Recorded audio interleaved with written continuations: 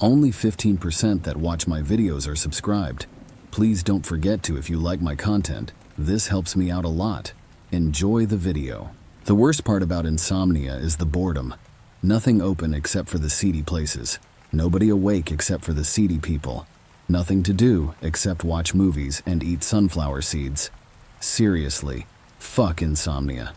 My sleep capacity generally comes and goes in waves, but the few weeks before I found Hal's were especially rough.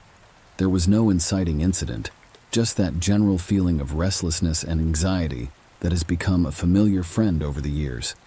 I tried all of the standard assists, warm milk, old movies, cut down on my caffeine intake, all the usual things that people recommend but never work. Eventually, more out of boredom than anything else, I took to taking late-night walks through the city. I worked a shitty job as a projectionist at a local movie theater, and on the weekends, I didn't often get off work until the last movie finished, and the city had long since wound down by the time I was free. The first week or two, I stayed towards the well-lit areas populated by the intoxicated, both rich and poor. But while the people watching was always good, I quickly grew tired of the relentless noise and began wandering off the beaten path. I'm not sure how I'd never noticed Hal's before. I distinctly remembered buying smokes at the dilapidated gas station across the street on several occasions, and I'm sure my eyes would have been drawn to the large storefront windows still brightly lit and welcoming at 3 a.m. The neon sign pronouncing it Hal's low-cost thrift and consignment glowed in garishly conflicting colors, except for the first S, which was burnt out. Of course, I would come to realize that there were very good reasons I had never seen it before, but that first night I wondered if maybe I was hallucinating from sleep deprivation. I entered, of course, even if I didn't feel the need to validate that the whole thing wasn't just a figment of my imagination. There was no way I was denying my curiosity. It was probably the smell that I noticed first, kind of a combination of burning sage and rancid meat, but in a weirdly good kind of way. Best thing I can compare it to is a beach bonfire at low tide. The place was packed full of merchandise, all displayed very neatly on row after row of shelving, but without any sign of clear organization. Knickknacks sat on the same shelves as old magazines and jumper cables. A bizarre collection of artwork decorated the walls, from shadow boxes holding sports paraphernalia, to Pink Floyd posters, to copies of famous Impressionist paintings. The wall furthest from the front entrance was actually just an unbroken line of doors. Each door was crafted in an entirely different style, and each painted a different color to create a full-length pride flag along the wall. In the center, the green door actually appeared to be an elevator, which really just raised additional questions. I began to browse the first aisle to the left of the front door. A full silver-plated dining set, a clown costume, a chainsaw without a chain, 4 cookbooks, a Super Soaker XP100 already filled with water, several fake antique-looking religious relics such as crosses and Buddha heads, and a full-length evening cloak that made me immediately start contemplating a career as a supervillain, if for no other reason than I would look amazing in it. I browsed several more aisles with a bemused smile on my face as the truly eclectic inventory continued to defy any clear organizational sense, until a gruff voice cleared its throat. I glanced up to see the shopkeeper behind the front counter staring at me. He was a medium-sized man but held a clear, "don't fuck with me" aura around him. His head was shaved bald, and his arms and shoulders indicated someone who had spent more than a few years working in trades. "Can I help you find something?" he asked, his voice a low grumble that ran the line between professionalism and wanting to throw your ass to the curb. I shot him one of my patented disarming smiles. "Not really, I'm just browsing." He continued to stare for a moment, his eyes probing as if searching for a way to sort me into one of the Jungian archetypes that all retail employees have for their customers. "Incubus?" he asked finally. "Excuse me?" "Are you an incubus?" he responded, his eyes still searching mine. "No, Gemini, actually. Well, on the cusp with Cancer, really. I didn't think people actually use the astrology pickup in real life. I gotta ask, do you get a lot of success with that one? With nostalgia being all the rage these days, going for one of the classic pickup lines is actually a brilliant idea." The corner of the man's mouth twitched, just for a moment before returning to its painted-on scowl. That immediately put me at ease. Couldn't work the late night shift without having that hard shell of an exterior. But if I could touch a sense of humor, he probably wouldn't be throwing me out anytime soon. "I don't get a lot of people coming in here just to browse," he said, his voice having moved slightly away from the gravelly grumble he was using before. Less Bob Dylan, more Bob's Burgers. Most know exactly what they want by the time they lay eyes on this place. I shrugged. What can I say? I'm an impulsive sort. "Hey, how much is this?" I lifted up a snow globe that held what looked like a large hospital. The shopkeeper raised an eyebrow. "Good eye, that's $200. I whistled, immediately placing it carefully back on the rack. Pricey for a paperweight. Collector's item. There are a lot of stories inside that little snow globe. You could probably get a couple thousand from the right buyer if you're fine dealing with that kind of person. I take it since you're selling it for $200, you're not fine with that?" The corner of the shopkeeper's mouth twitched again. I could tell he was warming to me. "I'm pretty sure you're not here for that old thing anyways." "What am I here for then?" "I'm not sure yet. Keep browsing, I'm sure you'll find it." I did as I was told. An antique set of writing quills, what looked like a defunct Tesla coil, a compass and a sextant, a typewriter, a VCR, a few old board games I'd never heard of, and a few other raggedy children's toys, including an actual Raggedy Ann doll.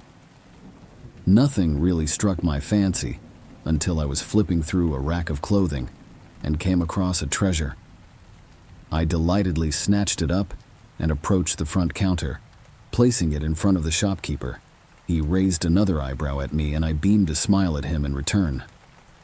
"I've always wanted one of these," I chortled. The shopkeep shook his head and pressed a few buttons on the archaic register. "Not Faye then." Never met a Faye with a decent sense of humor. For the white t-shirt with "I'm with stupid" written on it, that'll be $1.53.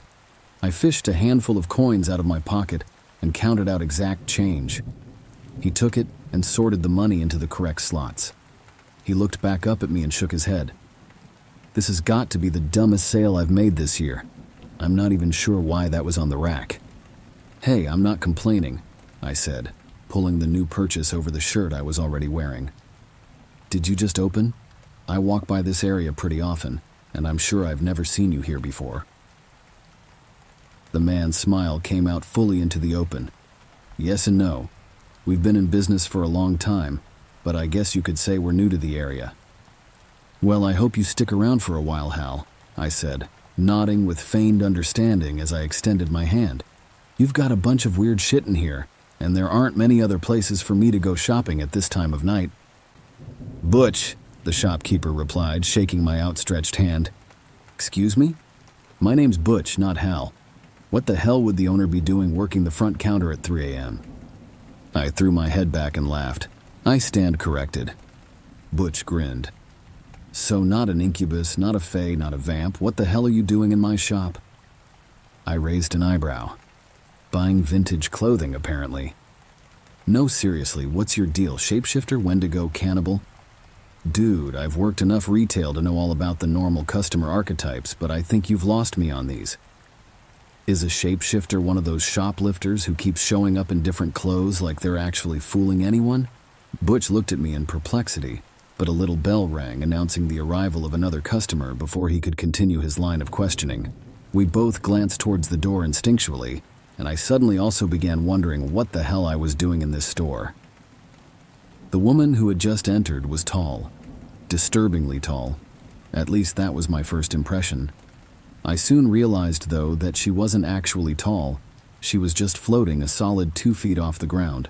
She wore a long, pale white and semi-transparent dress that fell clearly past her feet and dragged gently on the floor. A white veil was pinned to her unkempt mane of dark hair and spread across her face. That veil did nothing to disguise the bloodshot and sorrowful eyes, the broken nose, nor the mouth that hung open to the center of her chest, leaving a large black void from her cracked and broken top teeth to well past her neck. I recoiled in horror, slipping and falling directly onto my ass before scooting myself back until my back hit a rack of shelves and a hairy taxidermied hand fell onto my lap. I held it up in preparation to do battle should I need to. The specter, however, paid me absolutely no mind.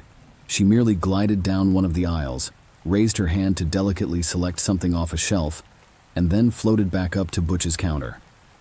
"Evening, Maeve, just the usual?" Butch asked casually. The woman's cavernous mouth seemed to open wider, and a reverberating moan began to vibrate my soul. It wasn't loud, but it suddenly reminded me of the sound I heard my mother make over my grandfather's deathbed when I was 9 years old. "All right, gorgeous, it's 4:50. The woman in white reached out a hand limply and dropped a handful of crumpled bills on the counter. She then turned and slowly glided out of the door. My shaking hands continued to point the furry limb at her long past, the point she was out of sight. "Throat lozenges," stated Butch. I swept the leg to point at him, my heart still racing and my eyes wide. Butch seemed unconcerned. "Maeve comes in every night for a pack. Her work leaves her throat pretty sore. I'm not sure if they do much good, but it's always the regulars who keep a business afloat." "That was a fucking banshee," I almost screamed. Butch's eyebrows raised as though impressed. "Wow," he said. "I'm impressed. Most humans wouldn't recognize one on sight. Hey, could you stop pointing that thing at me? They can get a little unpredictable if you're not used to them." I kept my impromptu weapon trained on him for another moment before allowing my hand, still tightly clenched, to fall into my lap. I continued to breathe shakily for another moment and tried to get my head straight. "I'm sorry," I said once I felt like I could speak without screaming. "That was really not something I expected to see tonight." "What the fuck, Butch? Banshees are fucking real? And they come in here every night for pharyngitis treatment? What the fuck is this place?" I realized my voice was starting to gain volume again. I stopped, swallowed, and took another raspy breath. "Sorry," I said again. "I've never reacted well when I get really scared. Believe me, I wish that didn't happen to me, but..." The thing still clasped in my hand suddenly lurched. I curiously glanced down at it, only just then fully noticing what I had been clenching in my fist. "Fuck. This is a monkey's paw, isn't it?" Yep. "Yeah, you may want to put that down before you make another wish," said Butch, an amused smile on his face. "Why, what did I say?" "Still scared." "Of what?" "Oh, right, ugly banshee chick. Nah, I'm good now. Why do my pants smell bad?" Butch rolled his eyes. "Go ahead and grab a new pair, no charge." "Nice. Can I use your bathroom?" He nodded towards the far wall of the shop. "Purple door. I'd avoid opening any others if I were you." "Spoil sport. Is that elevator real?" "Yep. And no, I'm not answering any follow-up questions until I can't smell you anymore." 10 minutes later, I was feeling much cleaner, if slightly chilly, in my newly bought I'm with stupid t-shirt and newly gifted cum slut booty shorts. I must have been starting to grow on Butch because, other than another twitch of his mouth and slight shake of his head, he didn't much react to my change in style. "So you're actually just straight human, aren't you?" he asked ruefully. "I can't think of another species that would so flagrantly disregard their own self-respect." "Never seen the video of the otter raping a decapitated fish head, have you?" "You know what I mean. Even the blood orgy folk will still show up in something tailored at least."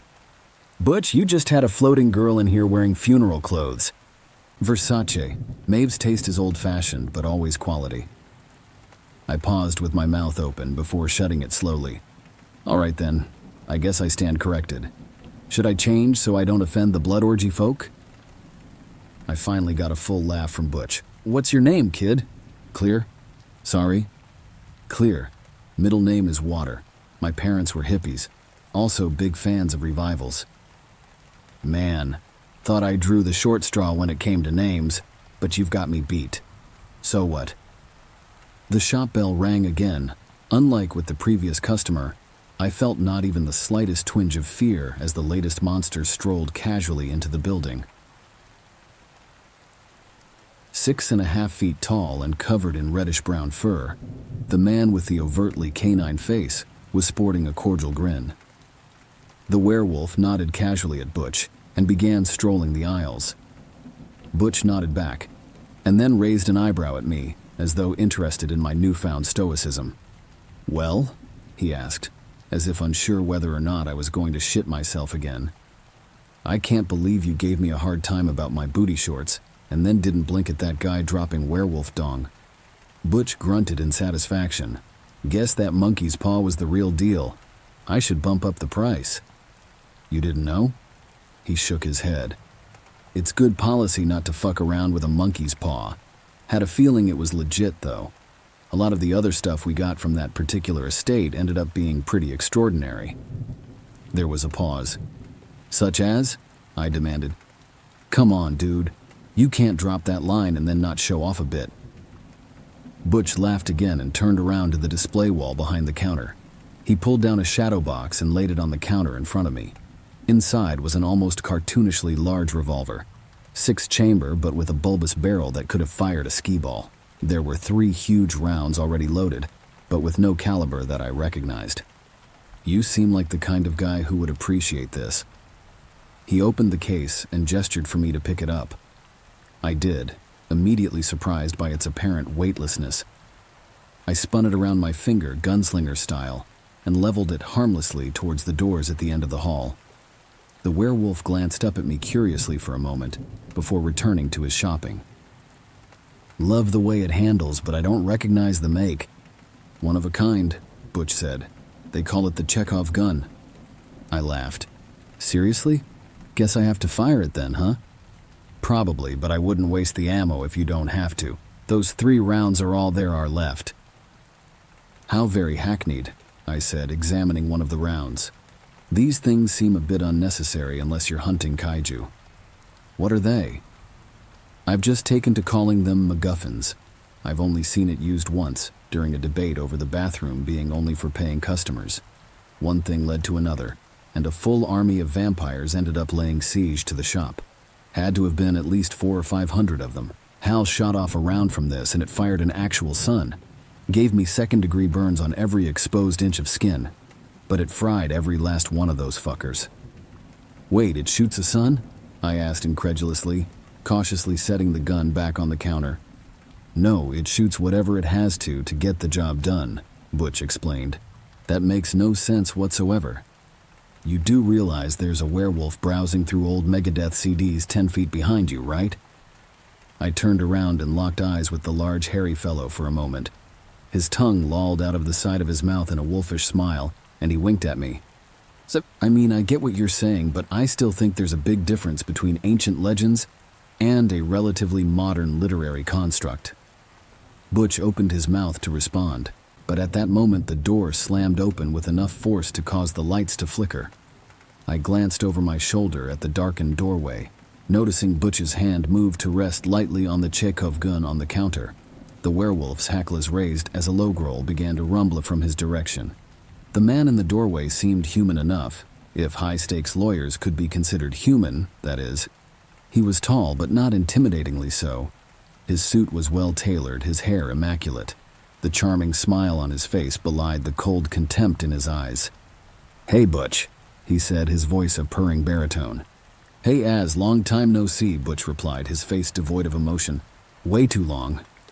The man pulled a coin from his pocket and began rolling it back and forth across his fingers. "Is your boss around?" "You know I haven't seen Hal in months, Az. Not since that incident with the Purgatory delegation. Paychecks are still rolling in, though, so he's out there somewhere. If you find him, let him know I'm taking the Fender for a Christmas bonus." Az shook his head in feigned disappointment. "It really would be in your best interest to help me track him down, Butch. You know the deal he made to run this place expired at the end of last month.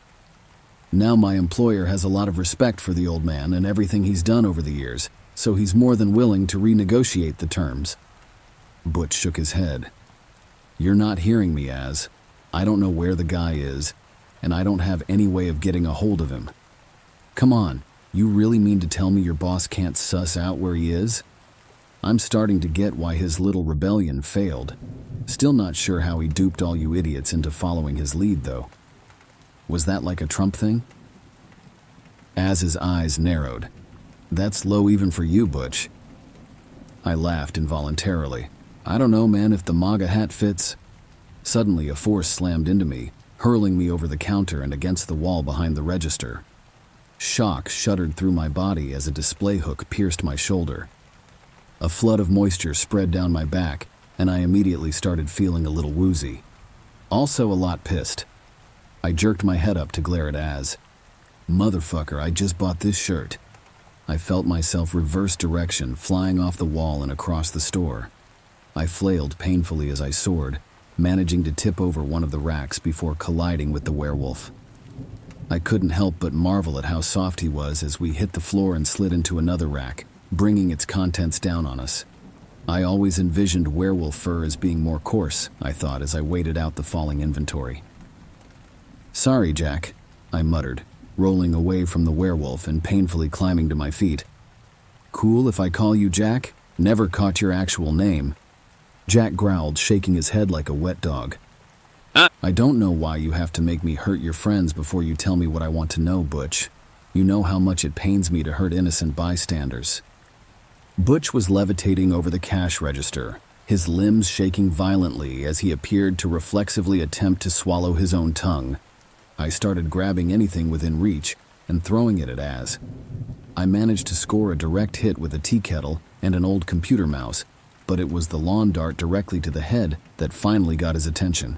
Butch took in a raspy breath and fell to the ground as Az's head spun around to glare at me. His hand shot up and I felt my windpipe close. My hands instinctively went to my neck as I tried desperately to take in air. Idiot child, rasped Az, his eyes appearing a dull red as the edges of my vision began to darken. Do you have any idea who you're...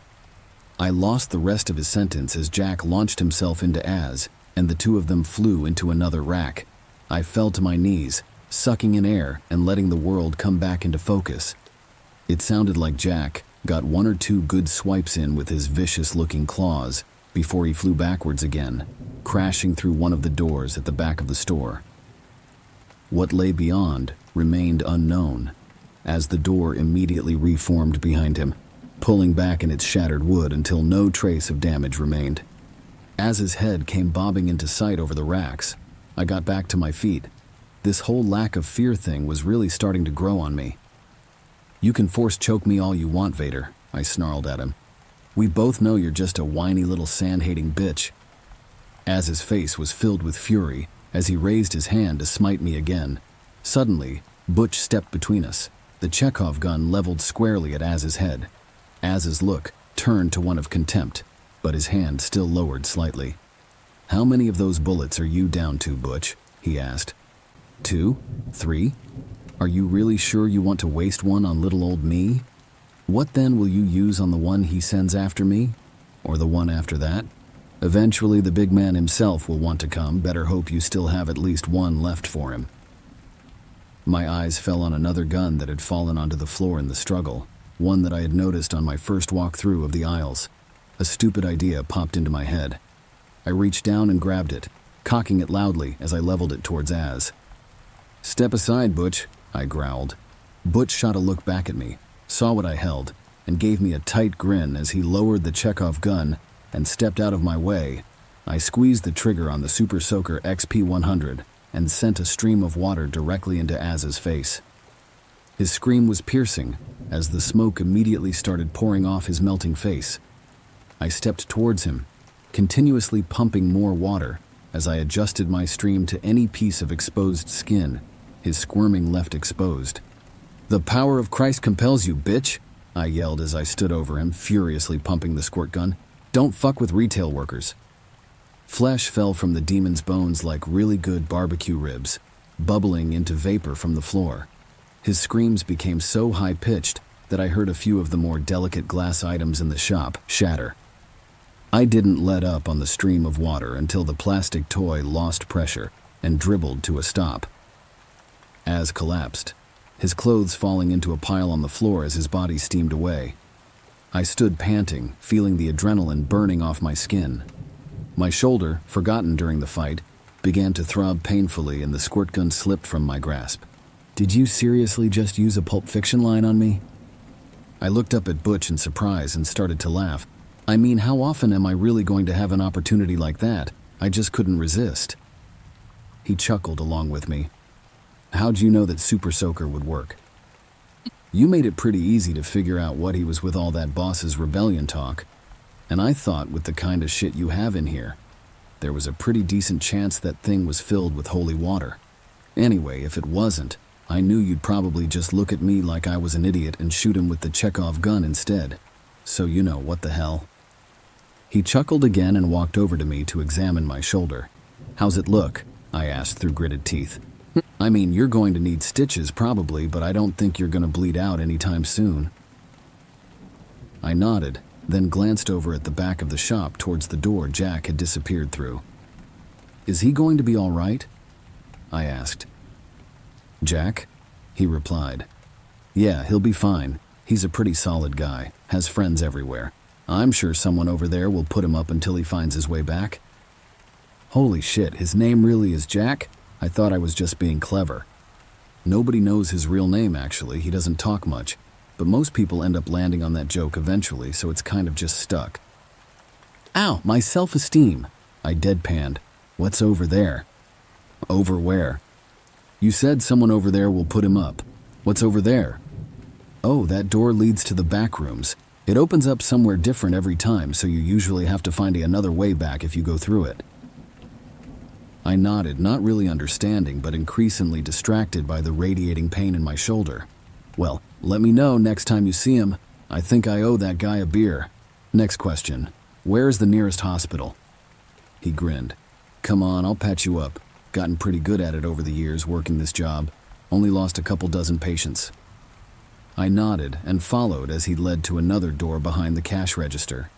He stopped with his hand on the knob. "Oh, and remember how I was trying to figure out why you ended up finding this place? I think I figured it out. Want a job?" I looked at him. I thought about the banshee and the monkey's paw and the werewolf and the demon. Then I thought about the long series of dead-end boring jobs I'd had up until this point.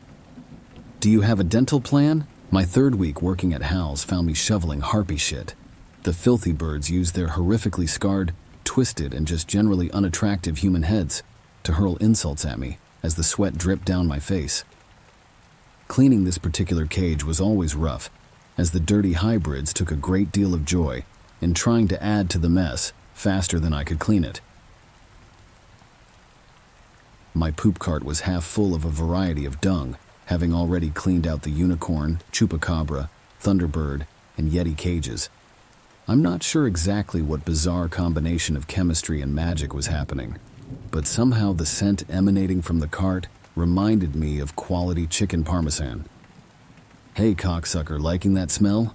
Want a taste from the source?" screeched Blanche from high above me. The four disgusting creatures laughed raucously and started lobbing down additional work for me to enjoy. Rose fluttered down to stare at me. "If you're going to be doing butt stuff with us, you're going to need some lube." And she spat directly at my face.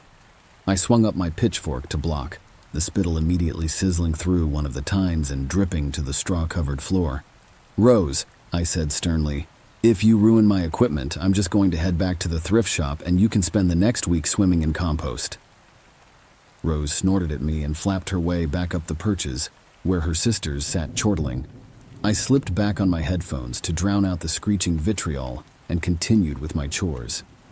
Internally, I reminded myself that I was still in my training period, which, much like many of my previous jobs, mostly consisted of doing all the work that Butch didn't want to do. Still, though, I thought as I used the remaining part of the pitchfork to lift another load of rancid harpy shit, this was better than working at Denny's. Despite the intrinsically unpleasant nature of the cleanup, I genuinely enjoyed spending time in the menagerie. 10-year-old me had been utterly obsessed with cryptids, so getting the opportunity to crawl into a large pen and cuddle with a couple dozen jackalopes was kind of a dream come true. Not to mention the weekly poker games with the centaurs. I had doubled my first paycheck when I realized they were incapable of understanding the concept of bluffing. Half an hour later, and I could finally walk across the harpy cage and actually feel the firmness of the floor beneath my feet. Exhaling explosively, I pulled the wheelbarrow out of the cage, locked the door behind me, and leaned tiredly against the bars. I allowed my eyes to wander around the store as I tried to will my muscles into relaxation.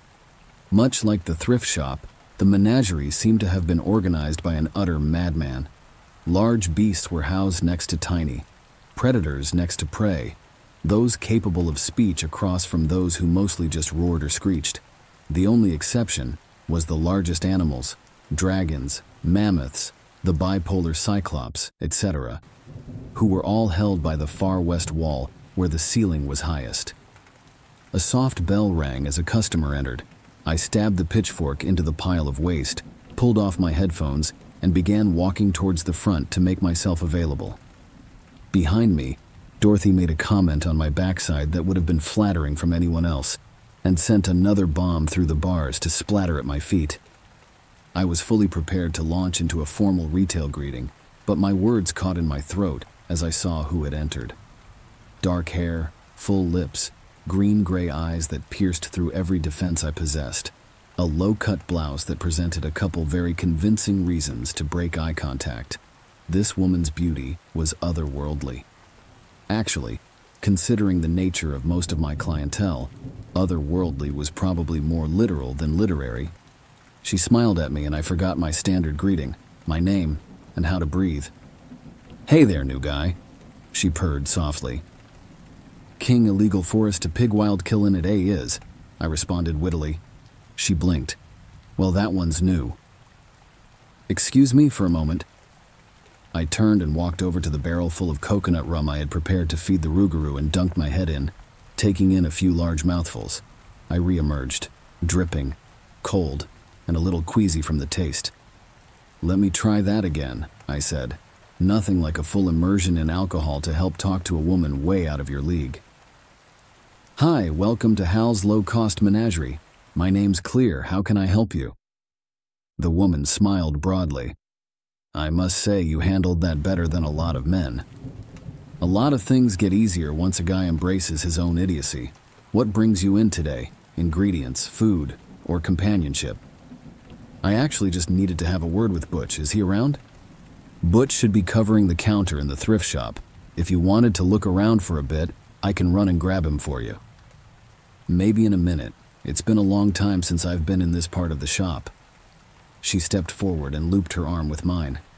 "And since this is the section I walked into, I think the shop wants us to get acquainted."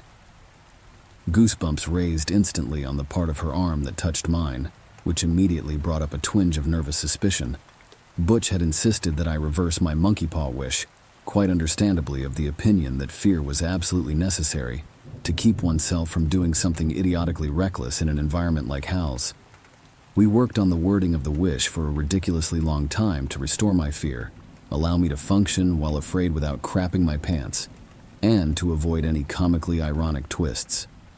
It seemed to work out pretty well, although I had noticed that the more scared I became, the more I would impulsively make sardonic comments.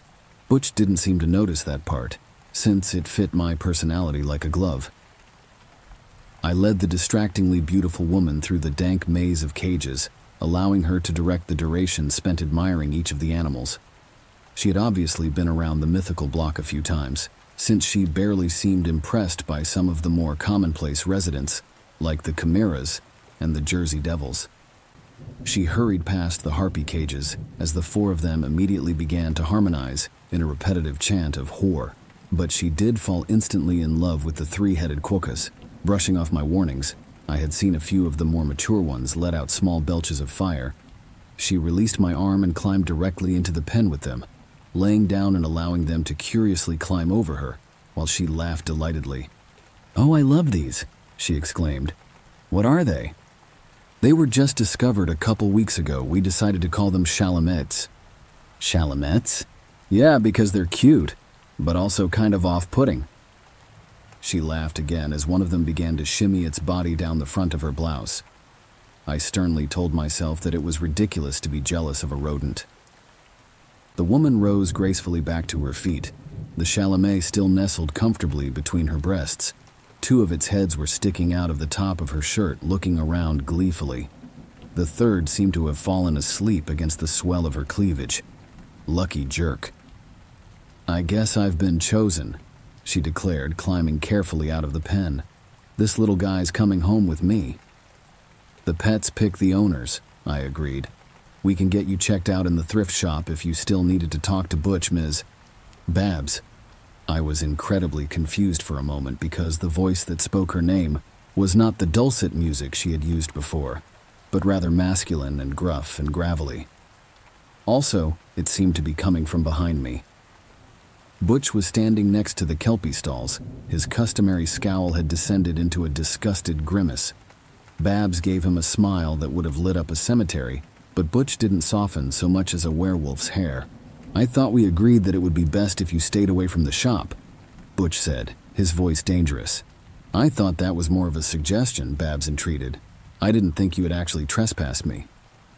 "That suggestion was based off the assumption that you didn't want to see me any more than I wanted to see you." "Butch, come on, don't be like that. It's been, 50 years since the last time we saw each other? Think for a minute. Would I stay away that long only to show up now if it wasn't important?" "Why do you have a Chalamet between your tits?" Babs crossed her hands across her chest protectively. "Even someone like me needs an emotional support animal, Butch." "Get a harpy, then. You'd have more in common." "I knew it was you who got them to call me that." I started laughing uncontrollably. Butch and Babs paused their fighting to stare at me. "Butch, you absolute rascal," I chortled. "You never told me you used to be married." It's not often that you get to witness an actual miracle, so I made sure to relish every second that I was able to see Butch blush. Babs suddenly became very occupied scratching a basilisk behind its ear. My shit-eating grin stayed on my face as I forced a big hug on Butch. "Man, she is way too hot for you. What, are you actually rich or something? Is this the part where I ask for a raise? Or hang on, was it a physical thing? Wait here. I'm gonna go get a ruler." Butch pulled away angrily. "Clear, is there any way I can convince you to just not be yourself right now?" "Not a chance, DeMarco. You know I have a terminal case of not knowing when to shut up. So..." I sat down on the wheelbarrow full of dung and leaned back comfortably, my stomach growling at the smell. "How did you two meet? Also, Babs, does that mean you're single now?" The look Butch gave me was disgusted. I returned it with an impish grin. "You really have no concept of appropriate, do you, Clear? We work in a second-hand shop. This is kinda what we do." Butch sighed and Babs tried unsuccessfully to suppress a smile. "I think I like this one, Butch," she told him. "Yeah, you would. Maybe you should just tell me why you're here," Butch said to her. "I'm not sure if I have the energy to play around today." "Well, that sounds familiar." "Babs, come on." Babs's grin flickered and fell. "Butch, Hal's been hiding out at my place for the last few months. He went missing yesterday." Butch's face didn't change, but he did fall silent. Babs seemed to be silently pleading with him to hear her out, and he was obviously considering it. Finally, he glanced over at me. "Clear, I think we need a couple minutes. The Becks just got in with a new shipment. Will you go sign them in and restock, please?" There were times to joke and there were times to just leave people to their conversation. I had a hard time telling the difference sometimes, or most of the time, but I had learned that when Butch asked politely, it was probably for the best to just follow his lead. I nodded silently and made my way to the elevator at the back of the menagerie. In the elevator, I took a moment to consider the whole conversation I had just witnessed. Hal had been staying with Butch's ex-wife. That actually made a lot of sense. I knew Hal and Butch had been pretty famously tight, so the last place anyone would have expected Hal to go would be Butch's ex-wife. And what did that mean for Babs? Butch was one of the most formidable people I knew, but even he had spoken of Hal with a bit of awe. If Hal went to Babs for protection, God only knows what she must be capable of. Honestly, it probably meant she was exactly my type, i.e., a really bad idea. No, I wasn't really going to try to hook up with her, tempting though it may be. But she did strike me as someone who would play along with my attempts to get a rise out of Butch. I shook myself out of my thoughts and pressed the TC button on the panel. I felt the slowly becoming familiar lurch in my stomach. My hand instinctively reached out to brace myself against the wall as the tiny room began racing off to the left. That surprised the hell out of me the first time I'd ridden this thing. I had tried to figure out how any of it was possible at first, but pretty quickly decided I liked not having a migraine more. The elevator entered its cruising speed, so I placed my hand on the other wall to prepare for the equally jarring deceleration. While I waited, my eyes scanned down the button panel again. There were 6 of them. Well, 9 if you count the door open, door close, we're all gonna die buttons. Besides the TC where I was going and the M from where I'd just been, there were also buttons for FD, our fine dining restaurant, LH, our love hotel, and one actually managed to fit in Bosick, the Blue Dorgy Suite and Event Center. The final button was at the bottom, and it just said D. Butch hadn't told me what that one went to, just to never go down there, unless Satan himself was on my tail. I decided that it was prudent to take him at his word on that one. I felt my weight shift towards my bracing hand. I tried not to think about how far I had traveled in the last 3 minutes. I hadn't stepped outside from the menagerie exit yet, but I knew the restaurant opened just outside Brussels, and that trip only took about a minute 30. The elevator ground to a halt, and the doors opened to the thrift store. No customers, fortunately. Butch had assured me that stealing from the place was impossible, but even in the supernatural realms, customers became pissy when they had to wait. The Becks were not customers, though, so they just had to put up with waiting. 4 of them stood next to the front counter, 3 boys and 1 girl. A pallet with several layers of boxes was floating about 6 inches off the ground next to them. As usual, their faces were identical and expressionless. Their blonde hair was cut in the same early Beatles bowl cut. Their eyes were the same deep black voids. "About time, asshole," the tallest of them grumbled. It always amused me that despite their appearance, they always sounded like middle-aged teamsters. "Deepest apologies, my tallest," I intoned mournfully while dipping into a florid bow. Standing back up, I slipped back into my normal speech.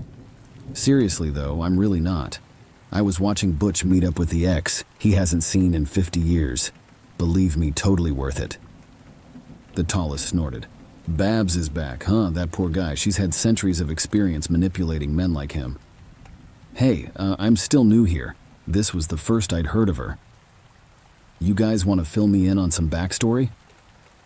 The girl shook her head. "Not our business, kid. We deal in inventory, not gossip. Union rules." "Nothing wrong with a little idle conversation, Munchkin." "Call me that again and you'll lose a finger." "I believe you, short stuff. Come on, I just want to know how large the pile of shit I'm standing in is." Another of the boys blew out a breath. "Look, we really don't pay much attention.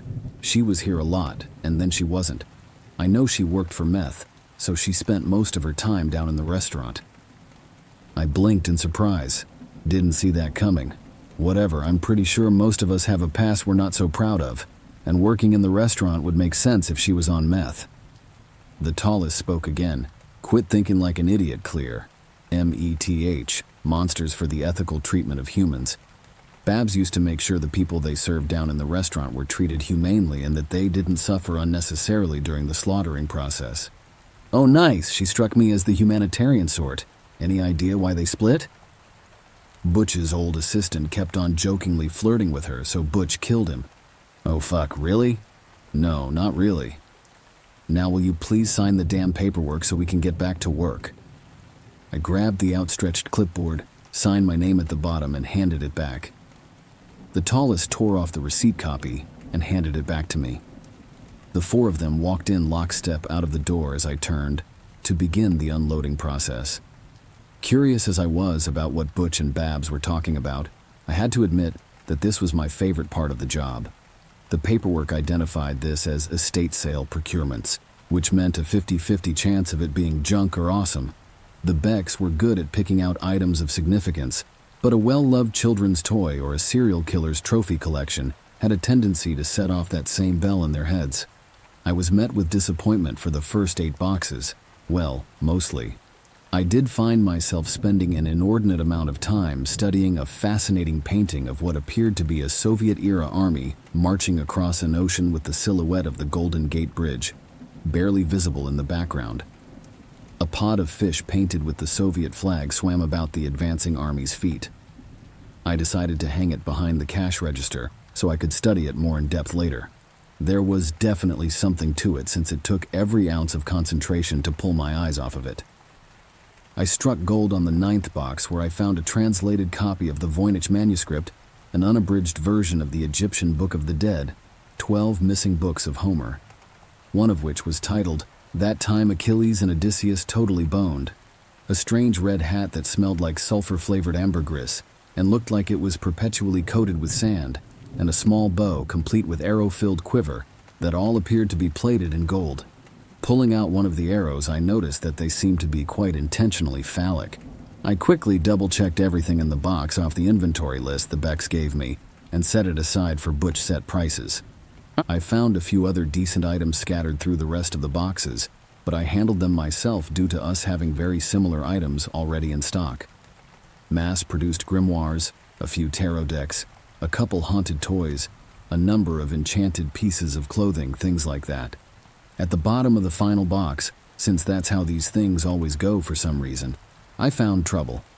The moment I picked up the forest green book with High Clear written in Comic Sans on the front cover, I knew there was no way anything good could come of it. But of course, I immediately said, "Hi book, nice to meet you," and opened it.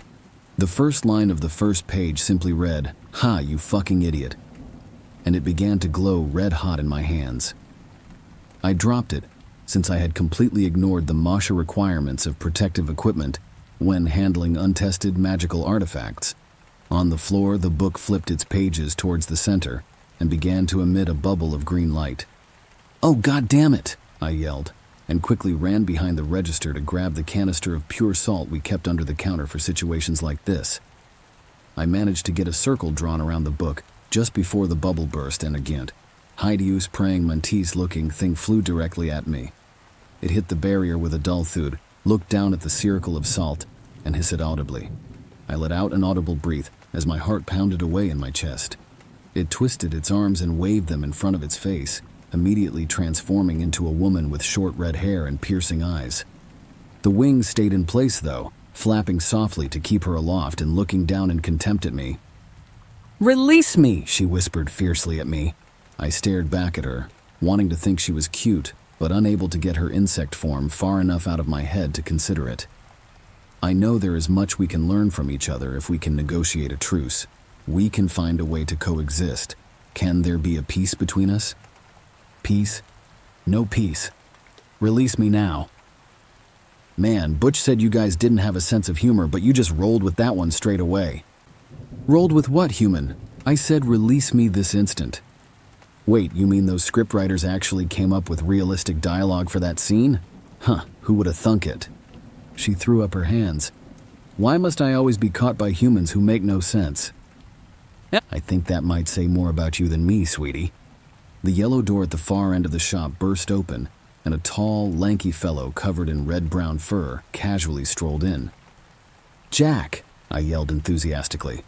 So far as I knew, nobody had laid eyes on him since he disappeared through that door on my first day. Jack sauntered over to me and gave me a fist bump before clapping me on the shoulder with camaraderie. He glanced up at the fairy briefly, who bared a mouthful of razor-sharp teeth at him. He flipped her off in return. "Where you been?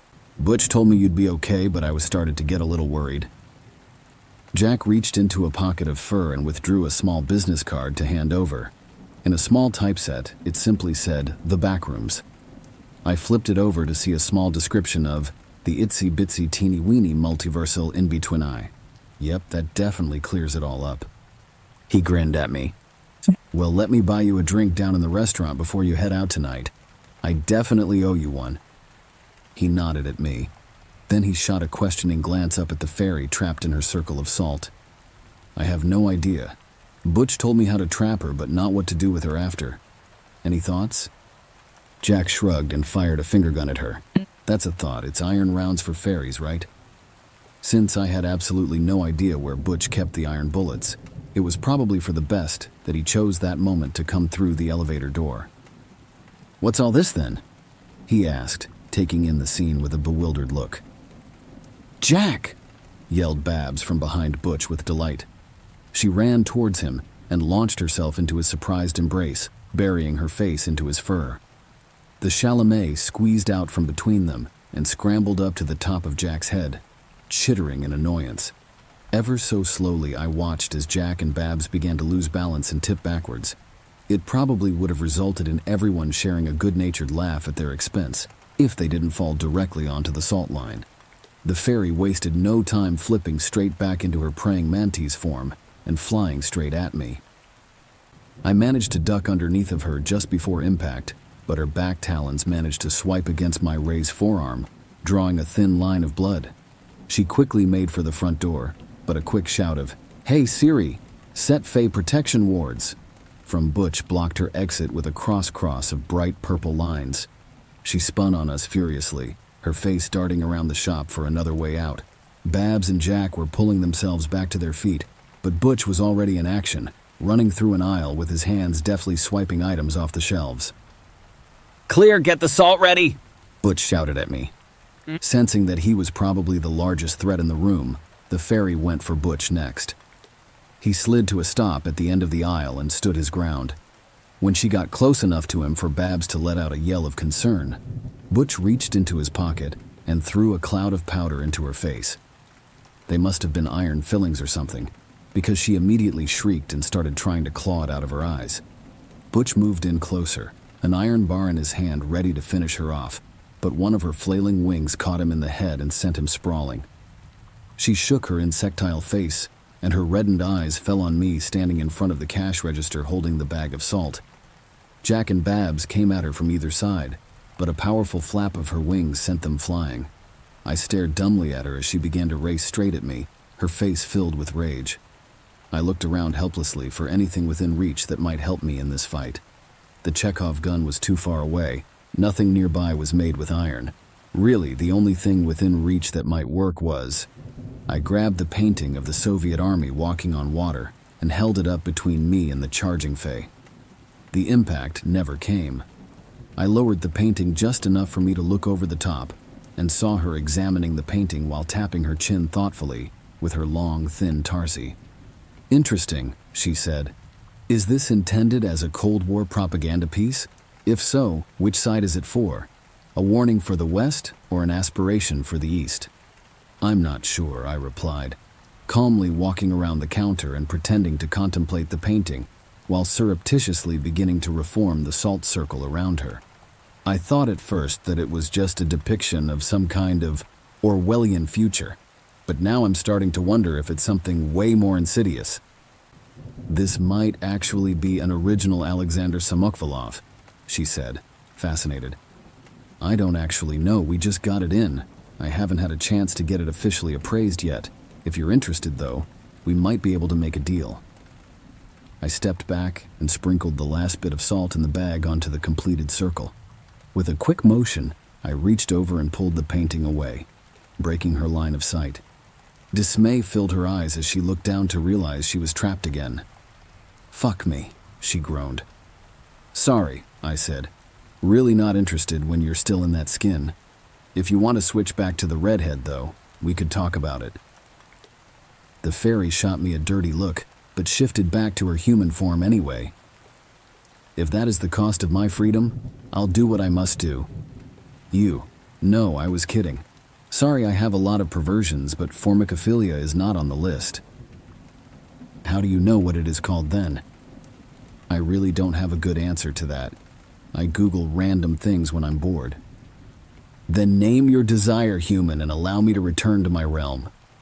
Butch, Babs, and Jack had joined me around the circle at this point, and the two former lovers were exchanging a pointed look. "Weirdly enough, kid, your fuck-up might have some unexpected benefits here. Babs and I were just coming to talk to you about it, actually. We need to track down Hal. This shop is in some serious trouble if the Hellspawn managed to get a hold of him. He was safe over with Babs, but now that he's vanished again, we really need to do something about this." He looked over at the trapped fairy. "How about that? Can you bring Hal to us?" "You did not trap me, shopkeeper. My deal is not with you." Butch looked at me. "All you, kid? Think you're ready to go solo?" I smiled at him. I was born ready. It was pretty satisfying that I even got Jack to let out an exasperated groan with that one.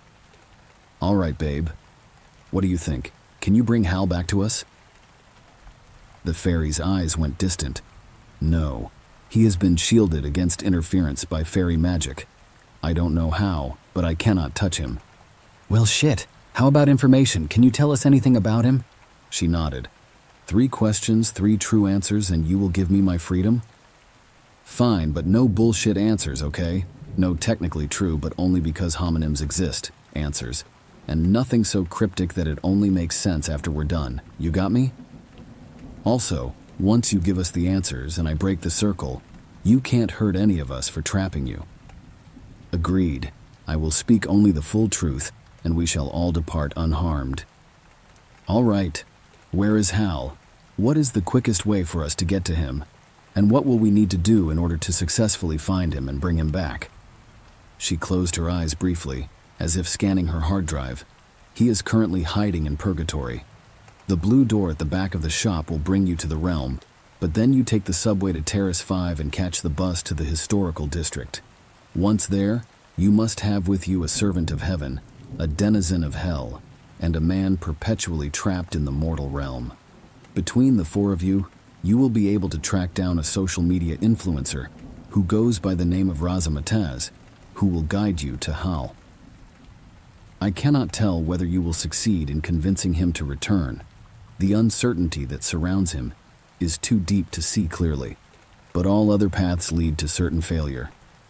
Bear in mind, these instructions are intended for you alone. If these others decide to leave you behind, these answers may no longer be truthful. All right, that'll have to do. Thank you, gorgeous. And I broke the salt circle with my foot. The fairy immediately vanished with a crack of lightning. The four of us looked at each other for a moment. That was uncharacteristically straightforward for you, Clear, Butch said, sounding slightly impressed. That whole screwing up the 3 questions trope has been done to death. I didn't think there was anything more I could add to it. So what's the point? Well, strangely enough, we have most of our group already here, Babs commented. All we need is a servant of heaven. Wait, really? I said, surprised. Is Jack from hell? No, I am, Babs replied. My place is located in one of hell's suburbs. And the man trapped in the mortal realm? Butch held to his hand. Right here. I will be answering no follow-up questions. He looked over at Jack. Hey buddy, glad you made it back okay. Any chance you'd be willing to keep an eye on the shop for a few days while we go drag the owner back? Jack raised his hand and rubbed his thumb and forefinger together. Of course, I'll give you double what I'm paying Clear. Wait, what the fuck? I yelped. Shut up, Clear. You're still in training. Is that cool, Jack? Jack gave him a thumbs up. Great. So all we need to do now is track down a servant of heaven and we can get started. Right on cue, the front door opened and a fat middle-aged guy walked in, naked except for a drooping sash. He had a toothpick sticking out from his teeth and a tiny pair of soft white wings sticking out from his shoulder blades. Hey dudes, he said with a lecherous smile on his face. I just talked to a bunch of creepy kids who said you all might have my bow. A wide grin spread across my face. I think we might have what you're looking for, but technically speaking, it's our bow now. His face began to turn angry, but I held up a calming hand. Let's not get off on the wrong foot here. I'm sure we can make a deal. I'm Clear, by the way. It's good to meet you. He accepted my outstretched hand. You too, I suppose. I'm X-Mac. My grin grew 3 sizes that day. Of course you are. Hey, anyone else hungry? I'm fucking starving. Let's hit the restaurant before we get started.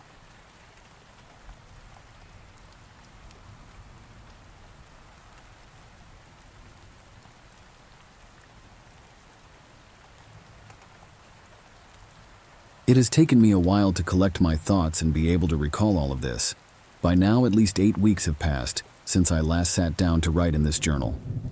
I only kept keeping this because my therapist, a cute 30-something redhead, insisted I do so. My memory has been slipping away piece by piece. Parts of weeks are gone. Plans I've made suddenly lose their spot at the forefront of my mind. I started considering trying to do dream recollection and other methods to try and help sharpen my memory, but I can't even remember if I dream anymore or not. Had it been summer already? Where had the days gone? I was still experiencing PTSD from the following event that I accounted for in my journal. Here is what I wrote. It was the very end of spring. I remember it like it was yesterday. I moved to Pittsburgh from San Antonio nearly 6 months prior. Adjusting to the move and my new job as a chemist at the nuclear power facility out in Beaver County, I was still adjusting to things like the time change, the temperatures, although it had been an awfully pleasant spring thus far. That was all about to change, apparently. It was an average day in April. I'm not exactly sure of the date. It had been a Friday. I walked out of the security gates, collected my personal belongings that weren't allowed past security, and said my goodbyes to my coworkers. The sun was not even setting yet, a nice change from the cold, dark winters of the region. However, even today as I strode along the exposed parking lot, something felt off. It felt like two beady yellow eyes were watching me. It was strange for me to suffer from paranoia, but I guess after bouts of insomnia due to a move, I had been more worse for wear than usual. As a chemist, my job really wasn't taxing or nerve-wracking. The added bonus of working on nuclear power was more of an excitement than deterrent to me, as these facilities were incredibly safe by now. To top it off, Pittsburgh was in a well-shielded region safe from the Midwest plains, wrought with tornadoes. As well, the nearest fault line was the New Madrid, and it had been relatively inactive in recent times. So outside of human error, I really did not have much to worry about. And let's face it, humans didn't really even run these plants anymore.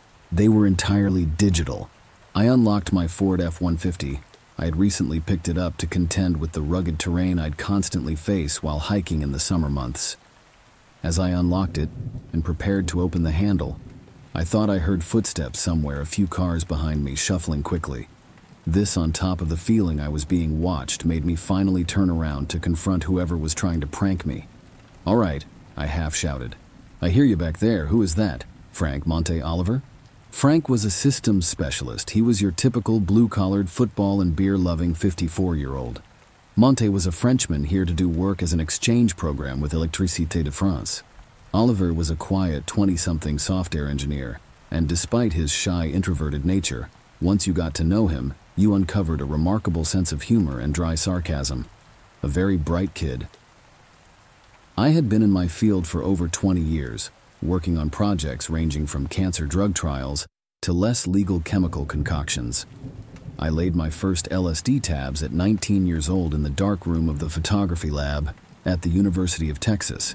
It was a wild ride those days, but I had since settled down and had made myself more than I could have hoped for insofar as my career and life. Things had been great. "Come on, guys, this isn't funny." I snapped back from my thoughts on my coworkers and just realized that nobody had answered me. Strange, I thought. Surely this was some kind of joke. Maybe I had been awake too long. My brain wasn't making the connection that a pile of leaves could have blown across the parking lot. And here I am, standing here, looking like a crazy person, shouting at someone that wasn't there. I chuckled to myself and turned to my truck, climbing in it, but still not able to shake the sense that someone or something was watching me.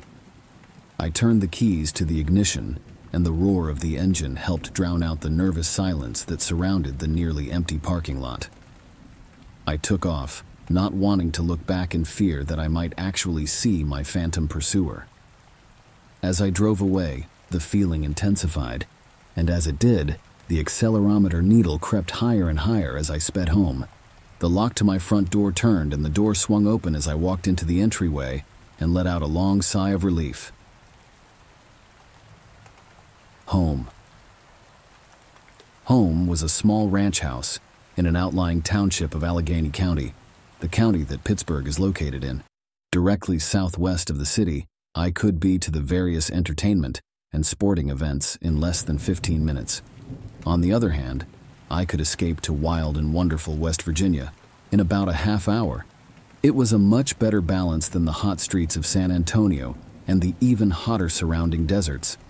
My ranch had 3 bedrooms, 2 full baths, a nice sit-down kitchen with an island and a smart fridge, a connected dining room and adjoining living room. With no upstairs, I slept, worked, ate, and bathed, all on the same floor. I had laundry and laundry chute in the basement, as well as an additional TV and futon for guests who had maybe had one too many drinks at my place. I hadn't thrown a party yet, but now that I'd begun to get to know my coworkers, I was planning on it soon. I checked the back door, which led off my dining room, and looked into my backyard. Nothing. Just a white fenced-in yard, surrounded by overgrown vines, and trees in the connecting yards. Behind the fence and directly behind my house was a vacant lot, and on the other side of that woods that stretched all the way down to Washington County. So, in essence, nothing. If anything were to happen, it would have probably been traveling for miles, I thought to myself. By the time it gets here from Washington, it's just going to want to take a nap. I plopped down on the sofa in my living room, mouth half ajar as I prepared to slumber off for the night and the weekend to come. The TV turned on as I flipped the remote and turned to one of the local news channels. I had caught the story just in time as the anchor feverishly scoured through the teleprompter. Reports have been sporadic and sketchy from various residents in the area, but one eyewitness had this to say. I gulped, thinking back to the feeling of being watched in the parking lot as a man in a John Deere hat with a beer belly and wife beater took frame in the camera. He began to speak to the off-screen reporter, saying, "Alls I know is it was big. It had these sharp white teeth, and when it saw you it would hiss like a rabid wild animal. But it walked upright, you know, like it was a man, but it definitely ain't no man. It was furry, almost like it had a full coat of a beer or a black beer, but it definitely ain't no beer. I gots my shotgun from the porch, but when I came back yonder, thing done up and had split." The reporter interjected, "Did you hear it growl or snort or anything?" "Yes, I suppose I did. It was hissing, but it ain't like no hiss I ain't never hear, you know. It showed dem pearly sharp teeth done split up and vanish into thin air." The uneducated response was kind of humorous, but I wasn't really in a laughing mood at this point. "How did you know it was out here?" Obviously a pre-canned question by the reporter, as it rolled off the tongue perfectly in the next breath. You see, that's the weird thing. I'm not sure what it was, you call it some sort of sixth sense or something, but I just felt like there was something out there. I told my wife, "Hey, wait, there's something out down yonder in the yard." My heart dropped and I changed the channel immediately. Shivers ran up and down my spine, as I knew, just knew, that I had been an experiencer of whatever this was. I debated calling into the news story and sharing my experience, but didn't want to even bother. This had been the stuff they wrote about in those kooky UFO books, or the weird Bigfoot books. Someone had just felt it, and if that didn't discredit me, I don't know what would. I'd be 58, trying to sell a copy of a book of the day I got spooked, desperately giving cryptozoological talks at conferences of weirdos and crazy people alike. I dropped that real quick and decided it was time for a movie. I flipped through the Netflix selections, still unimpressed at the streaming service. Nothing new, nothing good. Just the same old TV show selections, mostly from the 80s and 90s, and C-grade movies. Snap! I jumped up from my sofa, immediately clutching my Galaxy S5 and activating the flashlight switch. It was about 8 p.m. when the twig snapped out my dining room window, which I had opened to let the cool breeze in. A sense of dread and fear overwashed me. I should have called the damn news station and had them send a crew out. I could have got them on camera. I could have been the hero who killed whatever this thing was. Footsteps, one heavy, one softer, one heavy, one softer. They stop. I slowly crept towards the window, keeping low, almost like you do in one of those Call of Duty video games, so as not to make any noise in my house and tip off my position. This was it, I thought to myself. I was going to do something heroic finally. I was going to be a part of something extraordinary. The footsteps started again, this time receding back towards the fence, but again they stopped only after a few steps. I heard this hiss the man had described earlier as I slowly crept up to the window. There was a switch to the spotlight to my backyard, just between the door to the patio and my window. I quickly lunged for it, not wasting a second, and light flooded the backyard. I gasped in horror as my face squared with the window. Staring straight at me were two sickly yellow eyes with black pupils and no iris I could see. The thing was walking upright, but it was covered in a silky brown fur. It was looking straight at me. Obviously the light was flooding it so it couldn't see too well onto my patio. I doubt it saw me. I doubt it saw me at all. It quickly hopped over the fence, and I heard the footsteps, both now heavy padding into the darkness. I sat by my window for the remainder of the night with the light on. I had nothing but a kitchen knife and baseball bat at my disposal, but it never came back. The sun rose, and I ventured outside to investigate the footprints. Nothing. There was nothing even out here. I walked back inside and turned on the news to get an update. Nothing. No follow-up. I checked the websites. No reports. Not even a recap. Wait, what? Had this actually happened? Was this real? When was the last time I slept? I couldn't even recall anymore. I swear, there had been something out there. That's where I ended it. Now it's been a long time since this happened, but since then I swear every night I hear something walking around my backyard. But every time I go to look, there is nothing there. It's been happening more frequently, almost as if it's getting ready for something. I'm still suffering from insomnia, and I can't help but get the feeling now that we're approaching an important event. An important event in my life that is going to define who I am for the remainder of it. I just wish I knew what it was.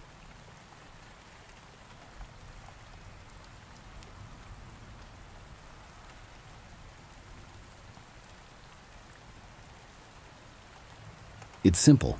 You get a phone call, the person on the other end of the line tells you what to do, you do it, no questions asked, and you're rewarded. With what? Money, women, gold, whatever it is you want, so long as you do what you're told and when to do it. It's not rocket science, it's nothing the normal person couldn't do. Depending on the task you choose, your reward is even more intense than the last. What could be more wonderful? What's the catch, you ask?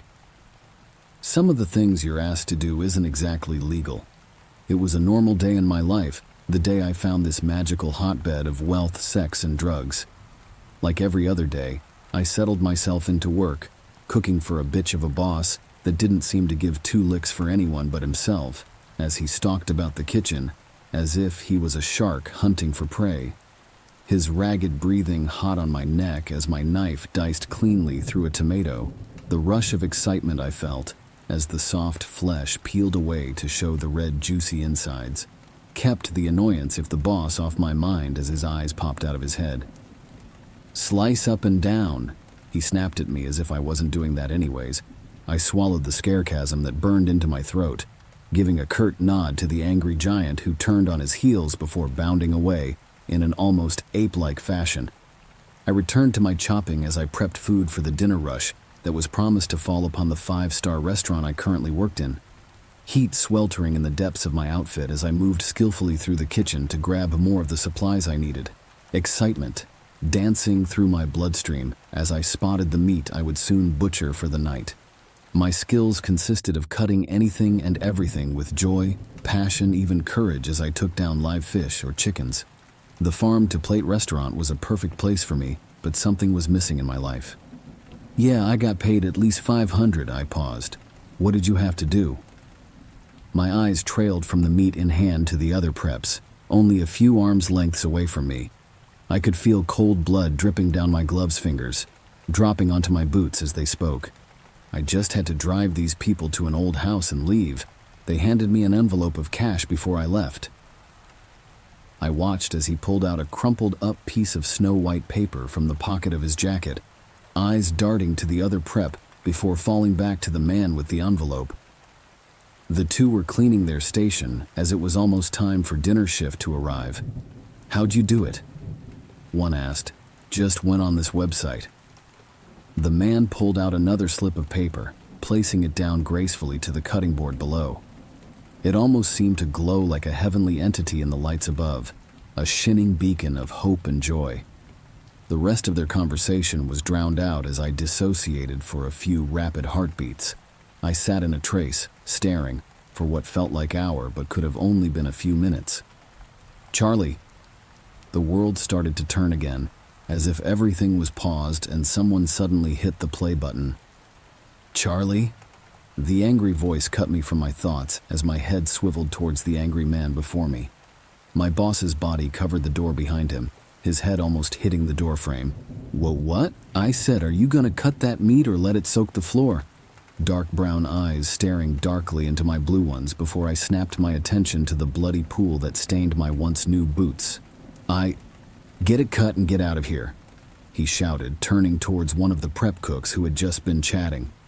"One of you's clean this shit up. I ain't paying you to slack off. You have 5 minutes till it's time to pack up and scram." Neither of the two men questioned him. I watched as they darted towards the supplies closet together. I waited till their shoes vanished from sight before scrambling to the table they'd been working at. Dropping my bloody meat in their cutting board with a sly grin, I chopped it up rapidly, waiting for my boss to leave. With a huff, I felt the man's presence diminish. Before my chopping slowed, I glanced at the envelope that was left on the table before me, nudging the envelope with a finger. No money. Frowning, I turned to the paper. It was crisp, a soft yellow color. It looked old but felt new.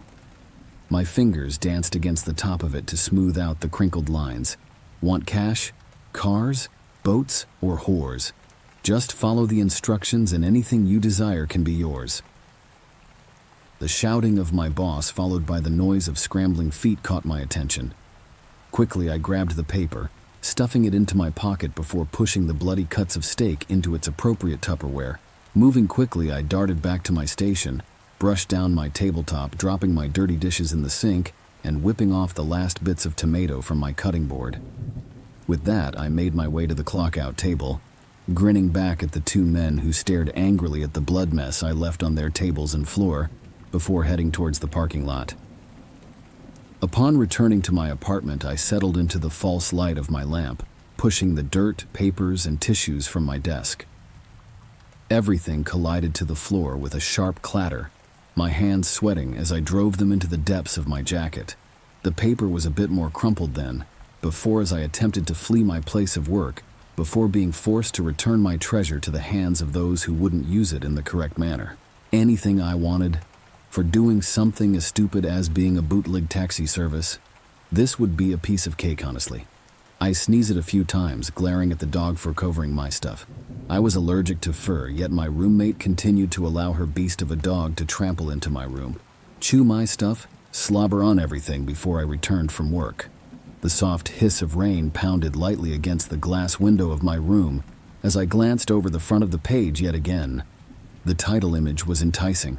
I could almost feel myself salivating at the thought of all that could become true. Did I really believe that I could have anything? Of course not. Did I really believe that idiot at work got all that money? Of course not. But the idea he might have was too much for me to pass. I glanced around my crummy room, the paint peeling, the ceiling falling apart, a view of the parking lot where crack whores hung out.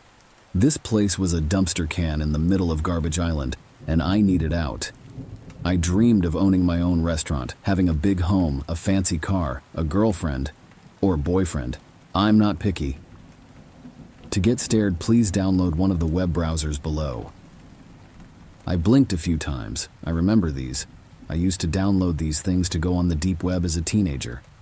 Of course, as a teenager, I got spooked by the smallest things and never dropped farther than a few feet of the murky waters in the shark-infested internet. Pulling my small laptop to a sitting position, I got started. My memory serves me well, as it only took me an hour to download and access exactly where I needed to go. Picking up the paper, it had a very specific set of click here to go here, type this here to do this, watch this to be added to this. It was a bit longer and confusing at times, but I pride myself on how smart I was, how skilled with the internet I was. Finally, I came to a page. It took a few heartbeats to load. The front looked almost like Craigslist, but instead of the usual buy-sell-trade mentality, it had different lists. Money, women, specific expenses, special requests. A few more as well. Under these was prices, hours, names of top brands like Apple, Disney, Sony, whatever else you could possibly want. I went to click on the money slot only to have a chat box jump up. "Hello?" I hesitated. The name was just admin. "Hello? Before we get started, I'm going to need some information." He sent me what looked like a job application. It asked for social, date of birth, what my current and old jobs were, skills, driver's license, as well as some other personal information. Was this a scam? I clicked out of the chat windows, clicking on the lower paying amount, which was 100. It took a few seconds to load, and what jumped up looked just like Craigslist yet again. Ads were covering the page. I need a ride to this location. I need someone to drink this. Who wants to suck a dick? And more followed. All these things were easy. I'd drink someone's piss for 100, why not? Clicking out, I explored the other numbers up to 1,000. Some were a little sketchy, from doing nasty pranks, stealing, robbing, raping, and even kidnapping. Yet I found myself not caring in the slightest. None seemed that terrible to me at the time. I know, I'm awful, but I need money. I laughed at some of the stupid ones. Help me kill a vampire. Snapchat Mothman. I want to fuck a demon. Those would be easy money. I didn't believe in that nonsense anyways. I figured I'd take on a few easy ones and be set. I pulled the chat window back up. It took me another hour to fill out their forms. After I filled out one, I was sent another and another. After that, I made a nickname for the site before being informed I was going to be reviewed and would be contacted via my cell phone. He had me pick and choose some of the tasks I was interested in, and with that I logged off. Giddy like a child on Christmas, I could hardly sleep that night, devoting most of it to sneezing, and laying in bed overjoyed at the idea of leaving this shithole soon. Sleep fell upon me late that night. I settled into an uncomfortable yet excitable snooze. A week passes. I was a little broken-hearted as I heard nothing. I decided to check the website again to see if an admin would be online, but when I tried to reach the site, it wouldn't allow me. Depression started to take over. Panic, I gave them all I had, my bank account information, my social ID. How would I explain this to the cops? Finally, on my day off, I was sent a text. I scrambled from the warmth of my covers, blood roaring in my ears as I looked over the text from an unknown number. Hello, Charlie. You have been accepted by the admins. You will receive a phone call within the next hour. Good luck. Good luck? It was like clockwork as the phone rang only seconds later. My heart leapt as I put the phone to my ear. A ragged voice purred at the other end. Hello, Scrooge. I grinned at the nickname. I'd like to hire you. I was hired that day to follow someone. I met with a very average-looking man. He handed me a camera, tape recorder, and half of $500. With that, I was off. The man tipped his hat at me. He was older, wearing formal with a cane. He looked like someone's grandfather, but I didn't question this as I got to work. It was a long day. I was informed to spy on a male. He was short, maybe 5'3", long shaggy hair, shaggy beard, wearing lazy-looking pants and a t-shirt. He looked like any other normal guy, but I didn't question this. I followed him, took pictures, voice recordings, the works. He didn't seem to notice me. I felt a rush of adrenaline I'd never felt before, and as the time came to a close, I felt the desire for more. I got paid that night, returned home, and waited. I had 3 days off. I could do anything. I sat in my chair, logged on, was overjoyed to find the page was up yet again. I didn't think twice about it as I started to pick out jobs. The next 3 days went by in a blur. I did job, after job, after job. I'd pick a job. Either they'd approve me or reject me before giving me a different job to do. I stayed in the 500 and below range. I stole some stuff, broke into a few homes, made some rather unsavory phone calls. I had already made my paycheck 2 times over by the end of the 3 days. Upon returning to work, I felt like I was on top of the world. No man was like me. I had so many skills I could do anything. I learned so much just by doing petty crime. It was such a thrill I almost couldn't hold back my frustration with work. As I started to clean up for the end of the day, my boss stormed up to me, his bulky frame looming over me. His eyes wide with anger, he opened his jaw to speak, but before his words could tumble out, I spoke out. I'm putting in my 2 weeks. I sneered. The anger on his face melted, brows narrowed in confusion as I puffed out my chest to speak. I found a better job that pays me what I deserve, I informed the male before me. So, Ricky, I continued. I'm heading home. I'll see you tomorrow maybe. I tossed down my dish towel, stuck my nose in the air before stomping out. What a rush. I hadn't felt that big since I punched Randy Gorman in high school.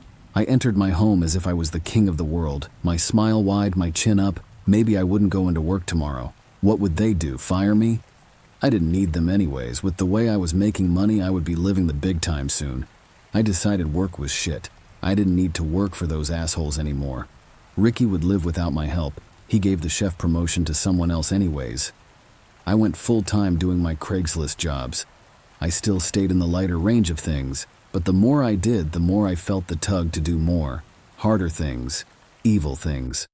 One night I decided to do it. I took on $1,000 prize, something I'd been hesitant about. I had to kidnap a baby. What for, you ask? Who cares? They could have used this small child as a paperweight, and I wouldn't care one way or another. I did what I always did. Met a lady in a coffee shop. She tried to tell me some stupid bullshit about it being her rightful baby or something. Who cares, really? Boring details. She handed me half of what I was supposed to get. She got up and left. I sipped my coffee, glancing in the bag she handed me. A Walmart bag with a single envelope nestled in the bottom. My smile faded when a noise caught my attention. Someone grabbed the chair across from me, yanking it out, causing the metal frame to make a loud, angry scream. Slowly, I raised my head. My heart stopped. Standing before me was a large, muscle-bound man with a wicked smile formed over his usually frowning face. Ricky. His hair had recently been cut down. His normally dark eyes seemed to have a new light to them as he took a seat. I swore I heard the chair heave in agony under the weight of his large, muscle-built frame. So, Scrooge. My heart stopped. You're the one who's been piling on the work loud recently, huh? My mouth was dry. Nothing seemed to want to come out as I opened my jaw to speak, yet silence continued to fill the air. What was I supposed to say? How did he know? Yes, I squeaked out. Did I really fuck myself over this bad? Was he sent to kill me? I shook silently as I took a quick swig of my warm drink, looking around to prevent myself from looking him in the eye. That's when my eyes fell upon a familiar face, the man I stalked. He was sitting in a chair not too far away. His eyes, in a book, narrowed. I have a personal job for you. My eyes snapped back to the man before me. His grin was thin, wide. He almost reminded me like a snake. I almost expected a thin tongue to come out and lick the air around me. A job? I replied dumbly. Of course, I was the best after all. Wait, did that mean? Yes, a job. You'll be getting 20,000 big ones. The world stopped. Did I hear him right? My eyes grew to the size of moons. My jaw almost hit the floor. He looked around us as if making sure no one was within earshot. I glanced around as well, paranoid now, only to notice the man from before was gone. Blinking a few times where he sat, I returned my sharp gaze back to Ricky. What's the job? I managed to spit out, taking another drink of my latte. I see the way you use that knife of yours, Charlie, he whispered, getting close enough to my face that his lips nearly touched my nose. I felt shivers racing through my body as dread ran up and down my spine like someone ran ice claws across my back. Would I be key? I couldn't say it. Was someone's life worth all that money? Yes and no. We just need you to make a very specific cut, he replied smoothly, sitting back. The male pulled a folder from his bag, pushing the manila paper towards me. As if my hands were made of lead, I slowly reached for it. Ricky moved like lightning. He grabbed my hand, yanking me towards him so my face was only inches from his. If you accept this offer and mess up in any way, he whispered, your face is going to be in my next folder. I yanked my hand away in terror, glancing down at the yellow folder sitting in the table before me. Eyes wide with curiosity, I was the best, right? I could cut someone for that much money. Yet, the way Ricky was talking, I didn't hesitate anymore as I grabbed the folder quickly, opening it with excitement popping through my veins. The first thing I saw was a picture of the man I stalked. It was the same picture I took. His amber eyes narrowed, his long hair running down his back, something about the way his eyes looked. It was almost as if he was looking at the cam. Well, hang on, who do you think I am? I went to cooking college, not Oxford. I need time to read. Skipping over the picture, I read what was written. For you, sir, Scrooge name Gunner. Gunner is to be kidnapped, taken to the location on the map. He is to have his tattoo on his calf cut off, not full leg, just tattoo, with knife provided as asked by the payer. You are then to leave, give the tattoo to the payer, and go home. If this is accepted, you will be asked to take a week off. I glanced up at Ricky, who was sitting back in his chair, eyebrow raised.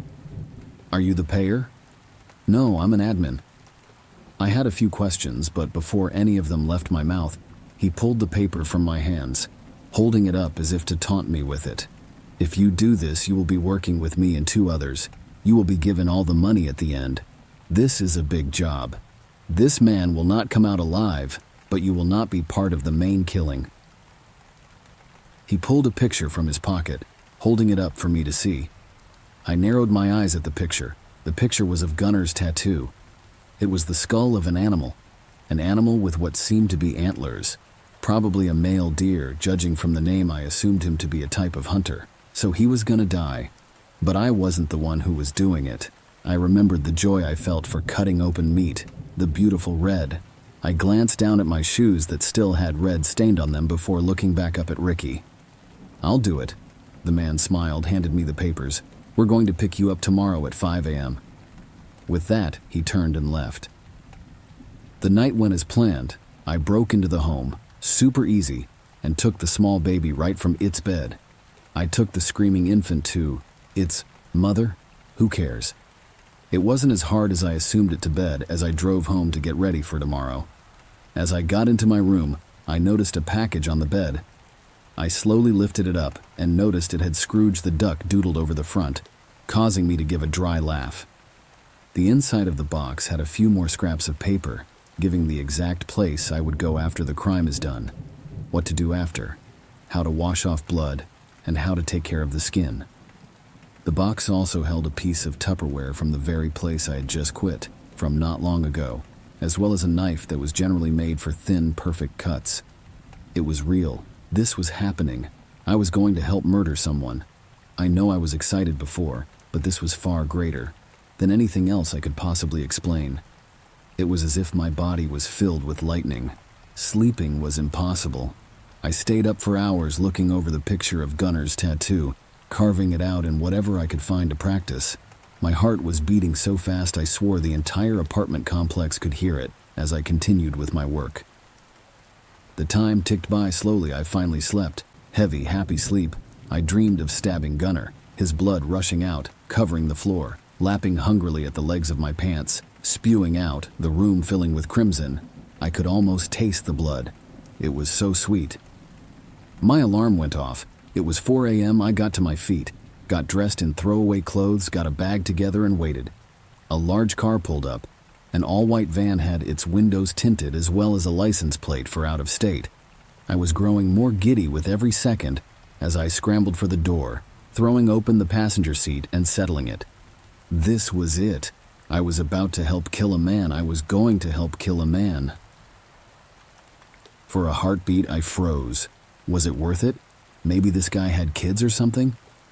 Wait. No, I hate kids. Who cares? I'll kill his kids too. Are you ready? Ricky asked, glancing down at me. The grunts of a few men behind me spooked me. I looked back to see 2 men almost the same size as Ricky. I felt no fear surrounded by these large men. After all, Gunner was small. How much damage could he possibly do? I nodded, sitting back in my seat as the car started forward. We drove for about 15 minutes before pulling up to a small park. It was well lit. The full moon glowed above, casting cold light against the grasses below. A small playground settled in the center of a sea of grass. Beside this was a path with lights hanging down around it to keep it bright. Every morning he comes running. Every night too. I chimmed, reading the man's information on a slip of paper I found in my folder. I remember taking his night run pictures, more like dusk than night. I was excited. You could hear it in my voice, see it in my eyes. The men all got out of the car, leaving me to my studies. In a sick manner, I wanted to know everything about this guy I could. Sadly, much wasn't on here. Job, unknown. Family, unknown. Friends, none. So on and so forth. It was as if this guy wasn't even real. There were pictures I took of him chatting with a few people, He gave away soup at a kitchen, was seen paying for someone's groceries, talking to other people, snorting at the good two shoes bullshit. I turned a page to see a small section. Girlfriend, Sawyer, black dark hair, blue eyes. I just had a small picture of them together next to the writing. She was pretty. Maybe that's who want him killed, the bastard probably cheated. I scoffed. Time went by. The moon was slowly starting to die behind the trees. The stars danced. Where were they? It had been a good 20 minutes. The sun would be up soon, and so would other people. I glanced around looking for any homes, but the park was rather secluded. It was then that I felt something smack against the car. Scrambling to the window, I looked outside. Ricky was making his way to the door. I moved myself back into my seat as the driver's side swing opened. The large man settled back in his spot, tossing a gun into my lap. "Glove box," he snarled. Only seconds ticked by when the back door was opened. One man climbed in. The gunner was shoved next to him before the last man sat down. I sneezed a few times, causing Ricky to grunt in irritation. Saw the gun, tail went right between his legs. "Fucking coward." Ricky laughed. I glanced back at Gunner. His face was covered, hands tied, feet tied. He didn't move as we started the car. It jumped to life and stared to cruise forward. I raced my fingers through my shaggy blonde hair as we started our journey. The minutes ticked by. The sun cast dapple light against the clouds, but it was swallowed whole by the threat of a storm. Rain ticked against the window an hour and a half later, till finally we pulled into a forest. The trees were dense, large, a 2-hour drive, and finally we were getting close. The entire drive I had completely forgotten my hate for Ricky, laughing, joking, and even smoking with the three. "You can have whatever drugs you'd like after you make your cut," Ricky mused. My treat. Excitement was bubbling up in my chest as a small home showed before me. It seemed like something you'd see out of a horror movie. One should be worried a bad gust of wind might just knock it down. Holes littered the roof, and in the driveway was a small Chevy Cavalier. "That's your getaway car," one of the men informed me from the back as they opened doors, roughly tugging Gunner out of the car. He let out a grunt, falling to his knees before being hoisted up. I stepped out as well, sneezing a few times as I did so. I glanced at Gunner as they dragged him towards the front door of the house. I had almost forgot he was in the car. He had been completely silent, not a word, didn't try to move or escape. Something about the man made me shiver. He acted as if this was just something to be expected. The house loomed over us, its old windows angry. It smelled of dust and mold, letting out a loud groan as the door was pushed open and Gunner pushed inside. The inside was covered in dust. The floors were carpet covered in dust. The insides were empty, gutted out years ago by whomever owned this home. Now all that was left was an old couch dead in the middle of the place, as well as a small little table with a few knickknacks set on too.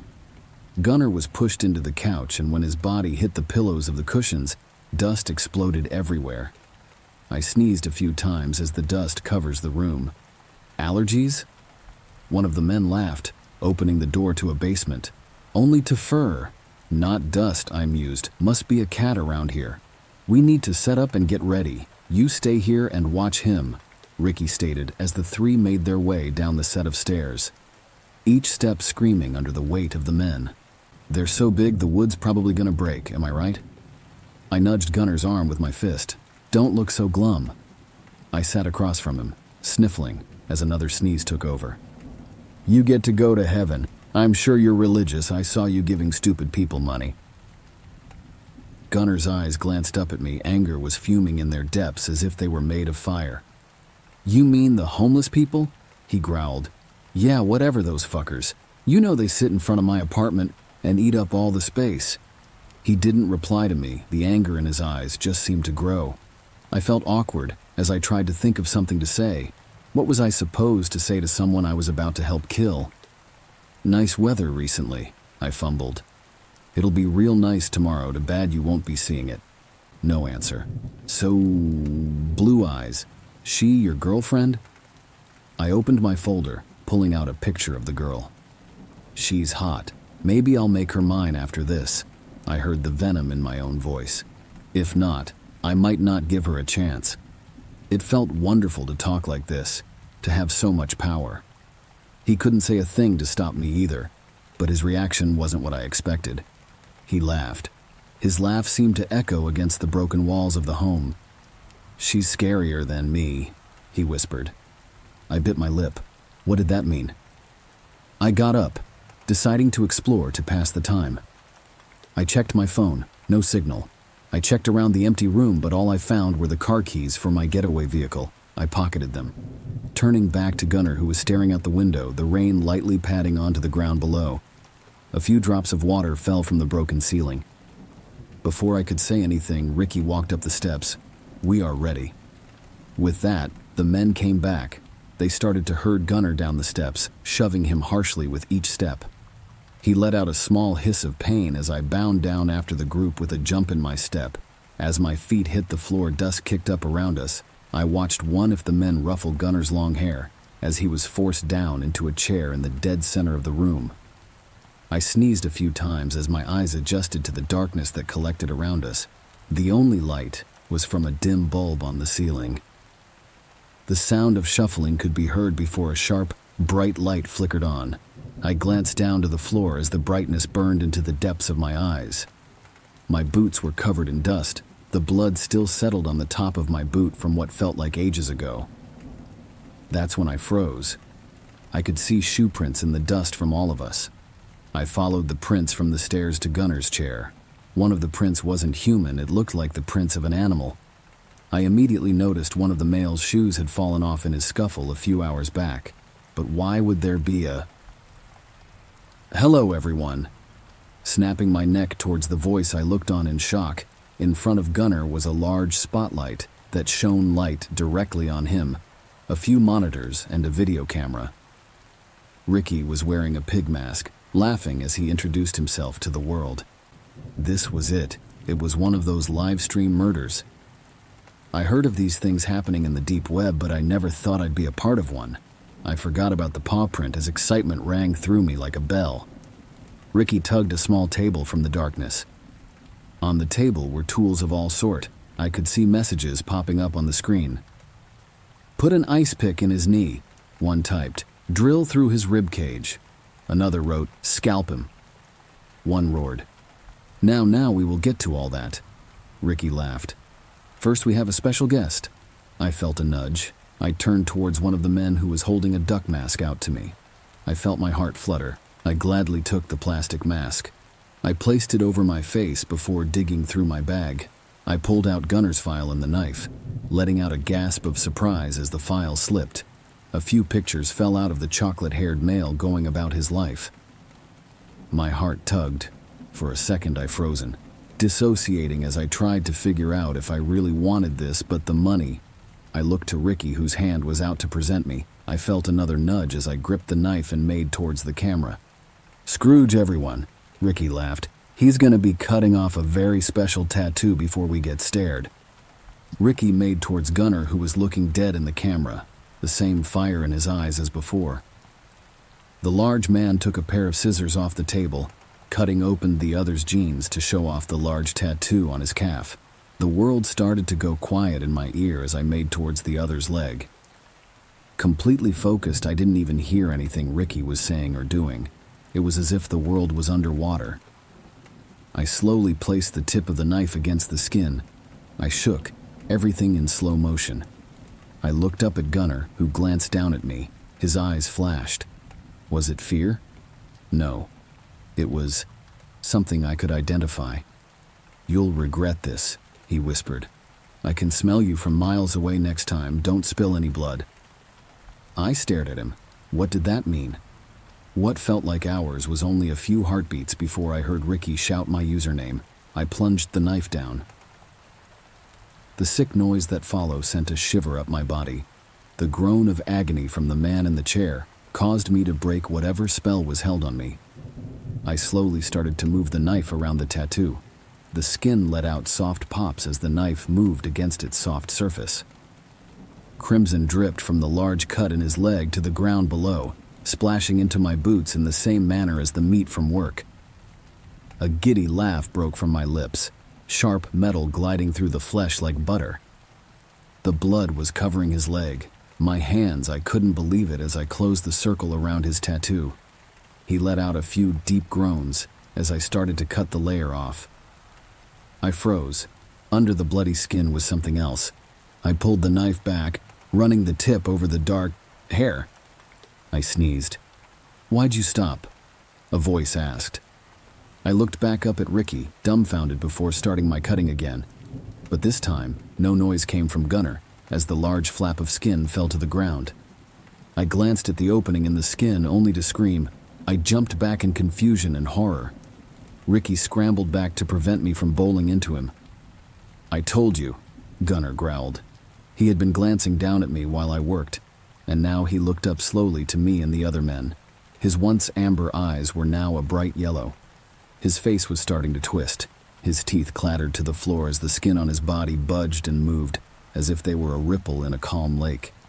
His long hair started to move, swaying, covering his back. The skin split open, blood racing down his body as the skin crackled to show off the fur under him. Panic exploded through my body, fear burning through my head, blood roaring in my ears as a small voice screamed at me to run. "What are you?" I hear someone yell. "He's still tied down!" Ricky shouted, "Kill him!" All three men rushed Gunnar, who let out an inhuman, earth-shattering howl. Everyone froze in fear. It took a few seconds for me to regain my control as I got to my feet. The men seemed to return to reality as they grabbed knives, scissors, anything to kill Gunnar. "Fuck this," I hissed, glancing at the screen of words. Everyone seemed to stop typing at once as the large men struggled to shove anything into the hard flesh of the wolf. "He's getting loose," Ricky shouted. "Charlie, help us." I looked from the mess of bodies covering Gunnar to the door before looking down at the large chunk of tattooed skin. My jaw fell. "Charlie!" Ricky shouted again.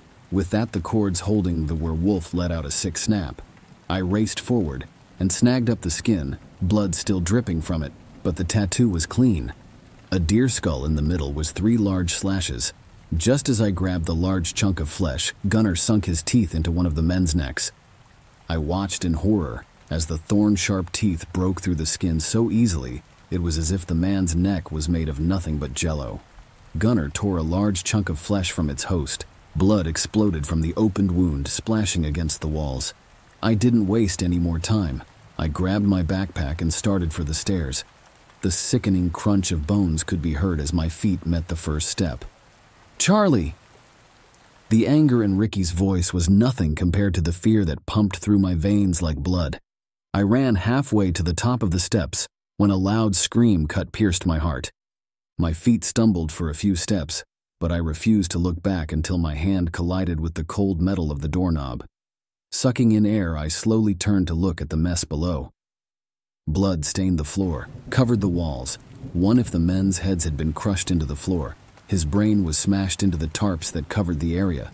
The other's head was stuck in the wall, as if Gunnar had tossed it into the now broken computer monitors. Finally, I glanced to the first step, where Ricky was trying to pull himself towards me. "Charlie, please," he begged, holding out his hand. Gunnar, who had been breaking the rest of the computer equipment, slowly started to walk towards Ricky, whose legs were bent in odd ways, being dragged behind him. "Please," he begged. Gunnar dug his claws into the man's legs, yanking him down from the few steps he climbed. "Charlie!" he shouted, tears racing down his cheeks. I shot him a smile, waved, and opened the door. "Should have promoted me." The look on Ricky's face is forever burned in my skull. The look of betrayal. I slammed the door behind me. Now I had to run. Now way that damn werewolf was going to catch me. I tucked the scrap of skin into my bag, ripped off the mask, and pelted through the house at top speed. Not only was my old boss dead, but I was about to make a lot of money. I couldn't believe my luck as I tore open the front door of the home, slamming it behind me with force. The car keys jingled in my pocket as I fished for them. It only took a few heartbeats for me to find them. A howl ripped the piece of the outside apart. Rain slowly started to fall again as I scrambled to shove the key into the car door, pulling it open rapidly. "Dumbasses!" I laughed. I was on top of the world again as the car roared to life, causing my body to slowly start to relax. It only took a few minutes for me to put the house miles behind me as I drove as fast as I physically could down the streets. No way that wolf was going to find me. I was safe. I just had to drop off the skin and I was safe. I glanced in the back mirror and in the darkness of the dying day, I could just make out a large shape. It was charging towards my car at an alarming speed. Fear flickered back into my bloodstream. I cursed under my breath as the rain slowly fell. I knew the forest was thick, long, dense. Half of me wanted to pull over and start running, but I knew that he'd track me down easily. I felt hot tears burning into these sides of my eyes. I didn't want to die. I was just about to make the money for my own restaurant. Another howl, a deep, angry howl. I knew I was toast, done for, pushing daisies. I was dead. I'll never do this again. I just want my own restaurant. I was desperate.